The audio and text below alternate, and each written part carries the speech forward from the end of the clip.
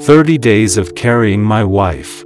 I got home one night and, as my wife served dinner, I held her hand and said, "I want a divorce." She didn't seem to be annoyed by my words. Instead, she softly asked me why. I avoided the question, and this made her angry.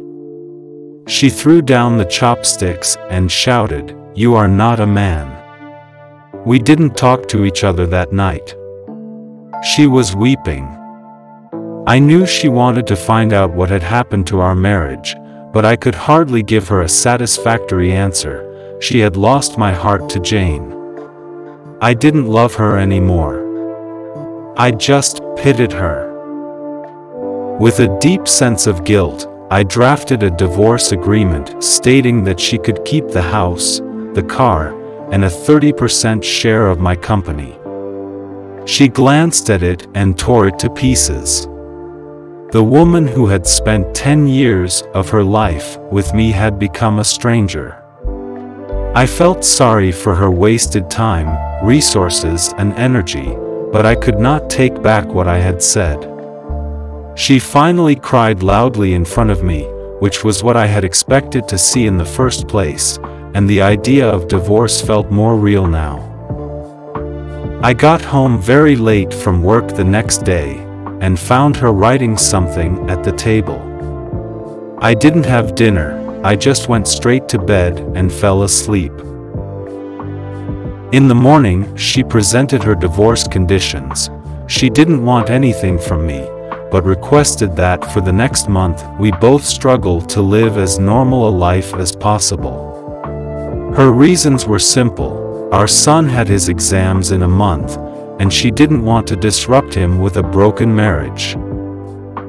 She also asked me to recall how I had carried her into our bridal room on our wedding day, and requested that I now carry her out of our bedroom to the front door every morning for the month's duration.